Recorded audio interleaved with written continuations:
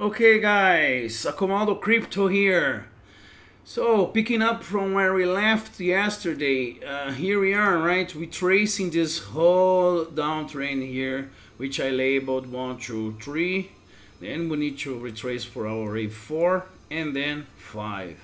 Okay, so let's see what's happening here, right? We are now, before that, we are now 369 days in this correction, right? And what is pretty interesting is that, one sec, we are now reacting upon touching this 200 EMA. Now is the 200 EMA that is acting as a resistance. Are we gonna break through it, or are we gonna retrace a little bit and then break through it? Okay, because upon touching the 200 standard moving average, we had a reaction, the correction of this wave here, and now we are touching the area, the region of the 200 EMA, and we are in between those two regions, right? This was the lowest. This point here is the lowest low of the year, 3100, and this point here now is the resistance, right? 4100. So are we gonna break through it? Okay, remember, as I said yesterday, we have this bearish cross here, another bearish cross, much like this one here. Remember when we had this cross here some weeks, months actually. This happened in September. Then in November we had that crazy dump, right? Which is our wave C. The way that I'm counting it here is that we are now correcting this third wave. We have finished this third wave. I remember that I proposed the ending diagonal yesterday, right? And I said perhaps we are in the end of the correction, right? I don't know. Okay, this, if you think about this, 1, 2, 3, 4, 5, this might be the ending diagonal. Then we would have something like this. We need, this is Phoenix, so we need to break the level. We need to break this strong resistance here, guys, which were the support of the whole year. We will need to break, because this is gonna be a strong resistance. This is 5700 on Phoenix, and this is the level of 5700 on Bitstamp. Okay, so here I have the same thing. I have the ending diagonal, but I am finishing the third wave. So this would be the bearish case, right? The other one, it's quite simple actually, because we can either interpret this as an ending diagonal finishing the whole correction and then we would go up, or this is the end diagonal finishing the third wave.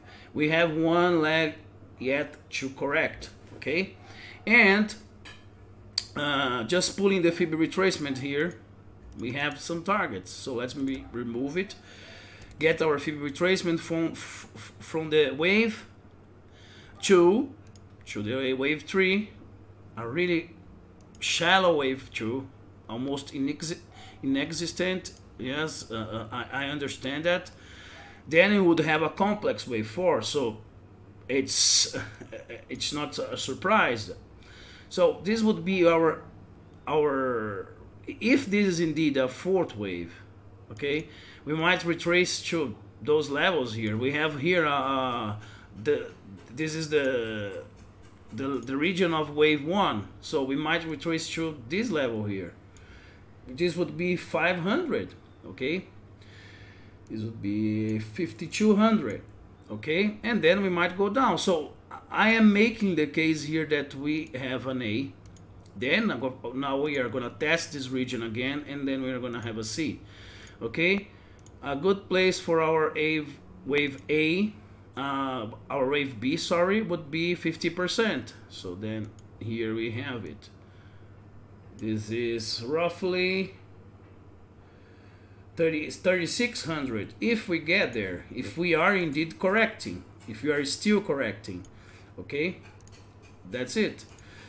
This is the green line here. We would have a B, and then we would go up to finish this fourth wave here, and we would have a C. Let's use our fib extension to see if it works, to see where it would get us. Actually, you see that the C don't need to get to the first wave area. This is the 1-to-1 extension, and this is the 127.20%. So if we have a C here, we would get to this resistance, which I marked here in red, and this would be 4,700. We have this yellow line here, which act as a support. Back then I marked, but now it's a resistance. So we would test again this level of 4,700. This would be 100% 1-to-1 extension. If we retrace to this 50% here, and if this A wave is finished, okay, this would be the ABC correction. This correction being the correction that is correcting this whole structure here, from this point here to the second wave to the third wave. Okay, the same thing is in the daily chart, is apparent in the daily chart. Okay, this level here. Okay, yesterday I was a bit confused that I said that it would invalidate, but I was honestly confusing a little bit my own chart, so pardon me about it. It's okay. We can retrace at least to this level, if not at least, but to this level of 5,200, and it won't invalidate this 1, 2, 3, 4, 5. But if we cross this 6,200, obviously we are not in a correction. We would make the case that this, oops, not this one, this ending diagonal here would be something more like this, finishing here the correction, and then it would go up. So only time is gonna tell us. For the moment, I'm trading this structure here. A lot of charts, sorry. This chart here, I am trading considering that we finished 5 waves up. If we finish 5 waves up, I am shorting. I am in a short position, shorting Bitcoin, and waiting and expecting at least 50%. Okay, then I'm gonna go long to get this C wave. If it's not the case, guys, if it's, now let's reconsider it. Now let's imagine that we have indeed finished the correction here at this green line. This was the low, this was the bottom. So then I have another count. We might have something like this going on. It's not impossible. Sorry, this is on Phoenix, but the prices might not be the same that you have there, but it's the same thing. We have the ending diagonal here. This would be the 5th wave finishing here, and then we would have a 1, 2, 1, 2. What's gonna tell us is the level that this is going to go. If this just go as high as 6,200, as I said, if we have this whole structure here going up, then obviously this is gonna be this is not a correction, okay? And I am proposing here that we might see some really bullish structure like this one. It's not impossible. It's forming this pitchfork. This is a normal pitchfork, and we have this 1, 2, 1, 2. So now I am considering that if we are counting this as a 1, 2, 1, 2, we are in the first wave inside of this third wave. Okay, this third wave that's gonna finish the first wave, the highest degree here of this impulse wave, third wave. So we are in a higher count here. If you want to make a bullish case, it's possible. Okay, I'm marking here in red where we would get at the end of this whole third wave. Okay, and yes, it's possible in Elliott in the Elliott wave principle to have different ways of interpreting the chart, the ways that we are gonna discuss, and it's gonna be like a matter of discussion. We might have a 1, 2, 1, 2, and then 1, 2, 3, 4, 5, finishing this third retracing to the fourth, then going up to finish this, the third of this first wave 1, 2 here that formed this pitchfork. Okay, only time is gonna tell, because it's almost the same. If you have this is a 1, this is a A and a B and a C. Okay, that's the problem. The market is always gonna be confusing and it's not gonna be clear, because that's how we, if we are not sure, the market doesn't offer certainties to us. We are just working with probabilities, and we might have a fourth wave here correcting, or the shape of this structure here suggests that we might just have an ending diagonal finishing the whole structure, and we won't get to those levels here, those lower lows, until I don't know, the next downward movement. Then we would need to reconsider this whole count. Maybe we have an X here, we need to rearrange the count. But we are working with what we have at hand, with what the market is presenting to us. And what we have now is 5 waves going up, okay, and then we have a correction. If this is a 1, and then a 2, a third, a 3 going up, 4, 5, like we have here on Phoenix, that this chart is my bullish count. If we have this thing here, it's yet to be discovered. We are gonna need to see where I believe that this pitchfork is gonna hold this whole correction here. This pitchfork is gonna hold if this is bullish. If this is not bullish, what's gonna happen, guys? It's pretty simple. You just let me just erase this Fibonacci retracement here. Let me just show you guys. This is the level of retracement if we have a B wave. It's from the bottom to the top of this wave. This is gonna be, the support is gonna be here, 3,700, okay? This is gonna be the support. We're gonna have reaction upon touching this support. This would be our low. We might go lower, but we are gonna definitely break this pitchfork here. We are gonna be doing something like this, perhaps going even lower. It's not impossible for a B wave, okay, or something like this, more sideways, okay, but something like this. If this is an ABC, it's the same thing for a second wave. But what might happen is that we won't see a structure like this, we won't see a retracement like this. But if we are retracing from this wave here only, okay, this wave here, guys, you see, this is a 1, 2, then and only then we are gonna retrace to those levels here. This is a 4,100. This is 4,000, sorry, and this is 618, 3,950. We won't get to this level here because this would invalidate this as a 1. Are you following me, guys? This is a 1.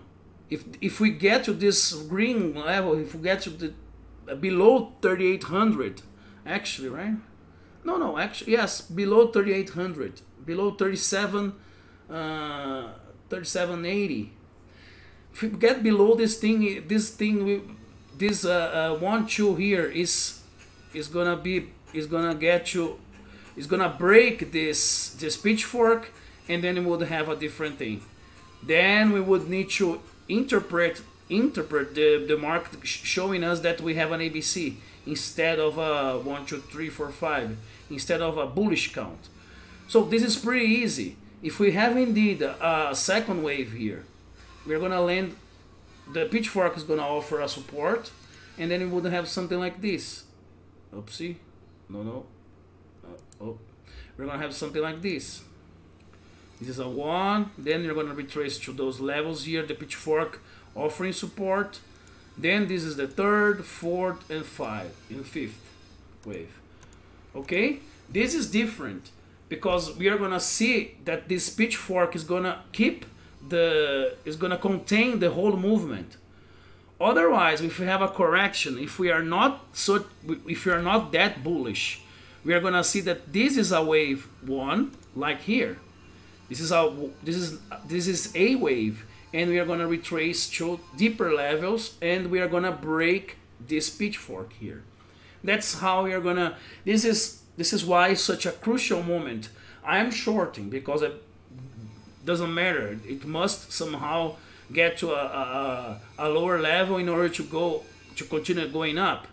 If this is a B or a second wave of the third, it's yet to be determined. It's yet to be seen. Either way, we're gonna get to some of those targets here, okay? Or this green target here if we have a B, 3,700. This is on Phoenix, okay? So this is the level that let me just show you that this is the daily. So this is the level of the fourth wave. If we are to have here a correction, and this is not the end of the thing, such as this would be 4,400 would be the wave C, and B would get you 37, right? 3,700, 3,750. Okay. This is more or less what I have if we have a correction, if this is a corrective movement. Otherwise, we're gonna see a second wave here, then a third, a fourth, and a fifth wave, and eventually we're gonna break this 6K. Okay, and that's it. I think that's a really good. It's an amazing moment now, because the market is of course waiting. Because the same questions that I'm raising here, the market is, of course, might not stop here and just have another leg up. Another leg up. So imagine, the market doesn't need to respect the Elliott wave theory. The market doesn't need to of course not. It totally disregard the theories that we have. But we are trying to figure out together what's going on. And this is likely, and this is likely an ABC, a correction, this fourth wave, and then we would have these targets here. It's 2,700 and 2,100. Okay, we would go lower. Okay, yet to be decided. We can't just ignore the fact that we have a diagonal shape here, and it's not breaking any rules. The fourth wave has retraced almost to the region of this first wave, which is a characteristic of diagonals.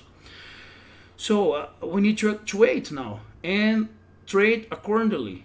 Remember that we might have a 1-2, 1-2, and then we would have a bullish momentum and a bullish count here, as I'm proposing. We won't break the pitchfork. That's what we need to understand here. Okay. So thank you very much, guys. If you want anything, if you want to suggest me something, you have the comments below. Leave me a comment. And if you want to join us in our Crypto Trader Educational Institute, the link is in the description. And if you haven't followed me on social media, you have my Twitter handle here. And give me a thumbs up if you like my content, and subscribe. I always enjoy to provide you guys information and to be here. So thank you very much. I see you guys later. Cheers.